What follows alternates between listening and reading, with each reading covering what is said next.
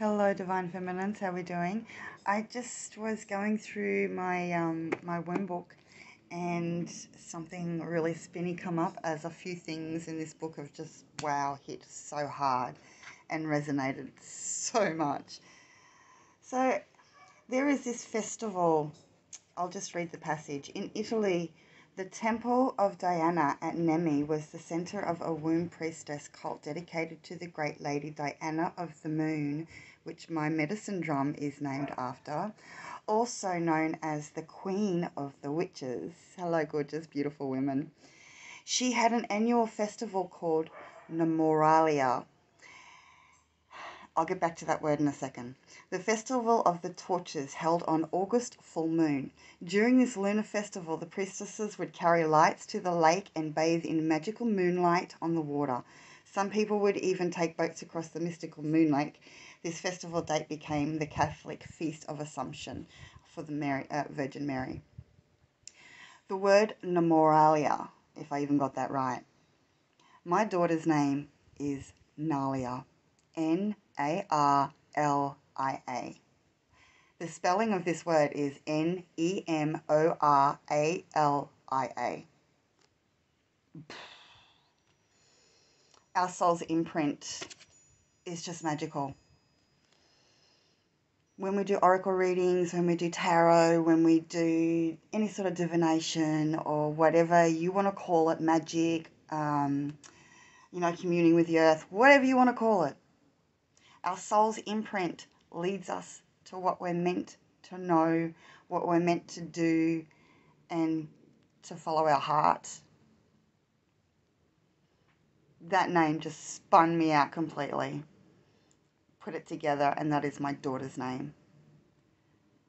Again, beautiful goddesses, if you have not read Womb Awakening, Initiatory Wisdom from the Creatrix of All Life, please get yourself a copy. It is one of the most amazing, eye-opening books that you will ever read as a female. And it's not just for the female, it is for the male as well.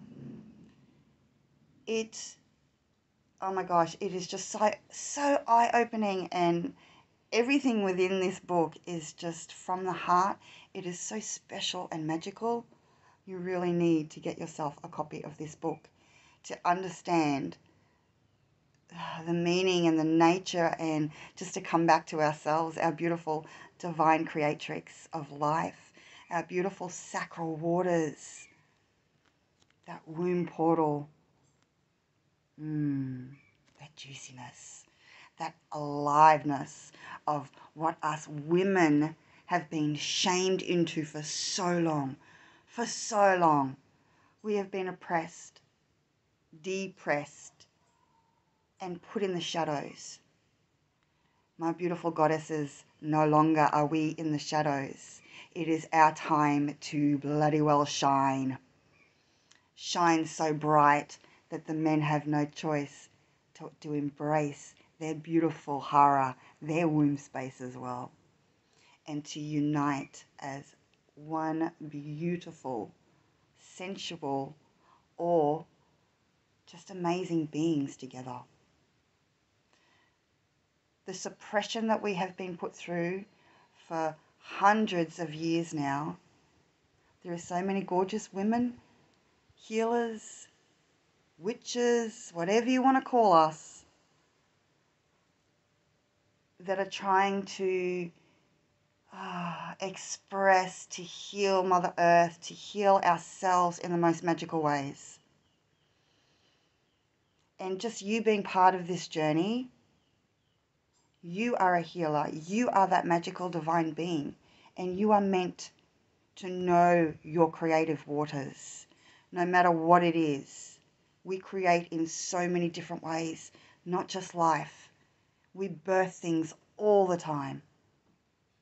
Our beautiful bodies birth things. Our beautiful hearts and our beautiful minds, our souls birth every single day.